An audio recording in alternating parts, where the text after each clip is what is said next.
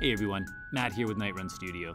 In our last video, we got a health system set up so that our player can take damage when encountering an enemy or obstacle and eventually be destroyed, but it looks kind of lame as there's no visual feedback to really show us that he's actually taking damage. So in this video, we're going to add a traditional RPG numeric health-based system. We'll also add a little bit of juice so that it animates each time we take a hit, just to make it a little more visually interesting. Now, if you're more interested in a slider bar or heart-based system, you can check out my tutorials on those topics as well. Let's get started. Now, the first thing we need to do is create a UI element to house our health points. So let's right-click in the hierarchy, go down to UI, and we're going to add an image. This will create a big white square in the screen, which I'll just rename to Health UI. Next, I'm just going to click on the canvas itself, and we'll also rename that to Player UI. At this point, if I zoom out, you can see that my Health UI is just this square inside of this really huge rectangle. I'm just going to drag my game view side by side here so we can see how these interact, and you'll notice that as I move the image around, within this rectangle, it moves within our screen space. At this point, I'm just going to click on my anchor presets, hold shift and click this top left one, which is just going to make it so the image is always anchored to the top left. I can offset it by using my position X and Y here, but it will always be anchored in relation to this top left corner now. At this point, I just want to change the sprite from this weird white square. I'm going to head down to my Tiny Swords asset pack, and I'm going to use the banner horizontal image and just drag it into that box. You'll see that it gets replaced, but it's very small. In my rect transform, I'm just going to play with these numbers in here and try 800 by 400, which makes the pixels roughly the same size as my tile set, which looks about right. At this point, I just need to change my offset as the image has changed its size. With that done, I can put my game view back in place, and I've got a pretty decent looking banner here. Now, before we go any further, I'm just going to click on the Player UI canvas itself, and if we look in Canvas Scaler, you'll see that it's set to constant pixel size.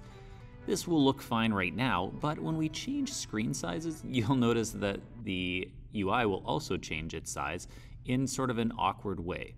What we want is that no matter what screen size we're using, this scales so that it takes up the same percentage of the screen. To do that, we'll just use Scale with Screen Size and make sure that our reference resolution here matches what it says in our game view. I'm using 1920 by 1080, so I'll slot those numbers in.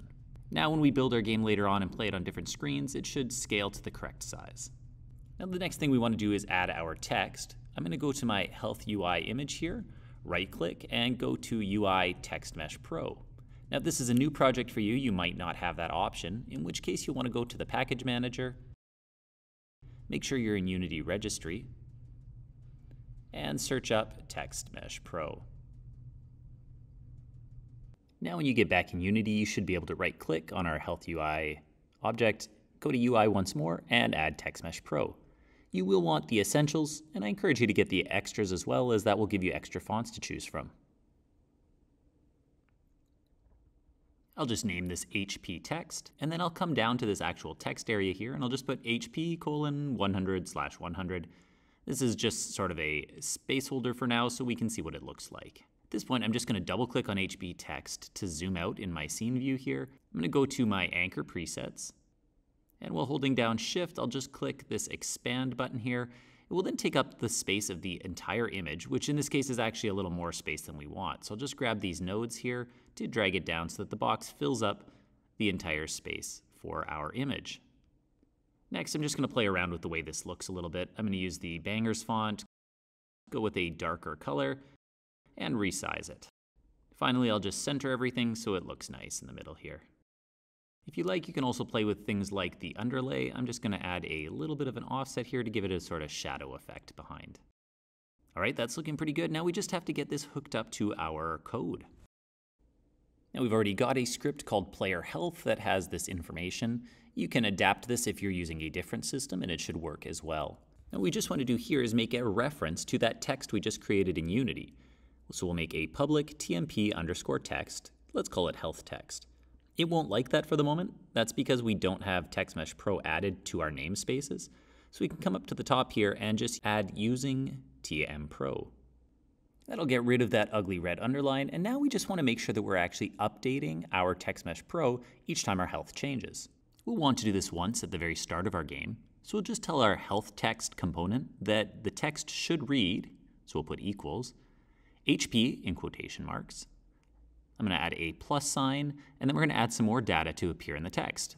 The first will be our current health, which is just the variable we created up top. We'll hit plus, then in quotation marks do our slash sign, add another plus, we'll put our max health. I'm just going to copy that line and actually paste it down here in our change health method, so that right after we update our health, it always changes our TextMesh Pro as well. At this point, we just have to hook it up in Unity. You'll see that our player health script on the player now has an empty box here called health text. We can drag our TextMesh Pro component into there.